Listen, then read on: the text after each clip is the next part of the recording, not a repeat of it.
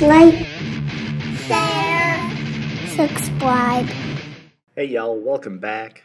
On number 11, we're given a graph that's defined as f of x, and then we're given an equation here that's defined as g of x, and g of x is 2 to the power of negative x. And what we're supposed to do here is complete these sentences where we're determining essentially which value is greater. Is f of a greater or g of a greater? Is f of b greater or g of b, or are they the same? In other words, we're trying to compare these two values. So let's start with f of a. So at f of a, you can see a is right here. Now we are not able to say with certainty what the value of f of a is, but we can say that based on this diagram, f of a has got to be less than 1. So it's positive, but it is going to be less than 1. So that's going to kind of give us an indication of what that is.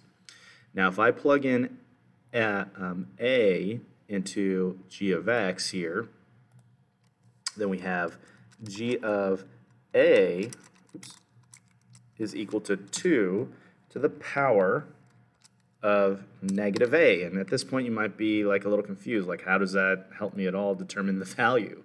Well, a is still the same a over here. So what's interesting about this is notice that a is over here on the negative side of the x-axis.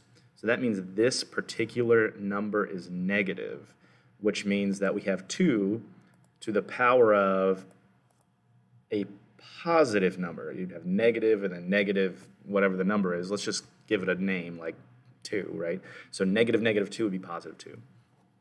And 2 to any power that's a positive power greater than 1 will be, greater than 1. So this, whatever this is, I'm going to say, 2 to the, maybe I'll just write it out like this and say, since a is negative, 2 to the power of negative a must be greater than 2. Okay, because if we just give it a number, or actually, does it have to be greater than 2? Let's see here. Let's like throw in some numbers here. Let's just do a little experiment. Maybe it doesn't have to be greater than 2. Let me pull this up real quick. We'll calculate. We'll do some quick calculations here. Let's do a little experiment. So let's say we have 2 to the power of negative, I don't know, let's say 5. Okay, so negative 5. Okay, that's going to be a positive number greater than 2. What if it is a decimal, though? So we don't know. All we know is that it's going to be, let's say like 0.2. All right, so it's not bigger than 2. I take that back. It's actually going to have to be bigger than 1. Yeah. So we could try smaller numbers, but we're going to see we're always going to get a number bigger than 1 here. So let's just do something a little bit smaller here, like 0.005. Yeah, so we can see that the smallest we're going to get is just going to be just bigger than 1. Okay, so this has got to be bigger than 1, and since f of a is smaller than 1, that means g of a in this case is going to have to be bigger. Okay, so f of a is the smaller one. So we can say f of a is less than g of a. Now let's look at b. Okay, so f of b, we can see, is going to be greater than 1, and that's about all we know. Okay, so we knew that f of a must be less than 1. We're going to say f of b must be greater than 1. Okay, this one was greater than 1.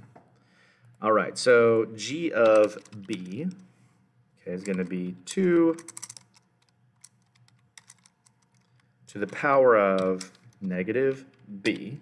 Okay, so now in this case, since b is positive, then this number has to be smaller than 1. Okay, and we can always test that by plugging in numbers like I did on the last example. Since b is positive,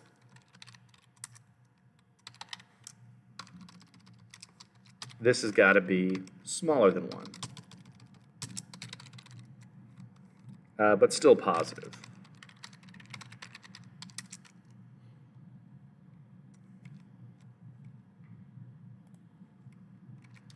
Okay, so if g of b is smaller than 1 and f of b is greater than 1, that means f of b is got to be greater than g of b. And finally, f of 0. So f of 0 here equals 1. You can just clearly see that on the graph. And then so g of 0 would be what we get if we substitute 0 in for x, so that'd be 2 to the power of negative 0. Now negative 0 is just the same as 0. So 2 to the 0 is equal to anything to the 0th power, which is 1. Okay, so this is 1, so these are equal. All right, this is definitely a conceptual problem here. This one's a little tricky. But that's it for number 11. Thanks for watching, and y'all have a great day.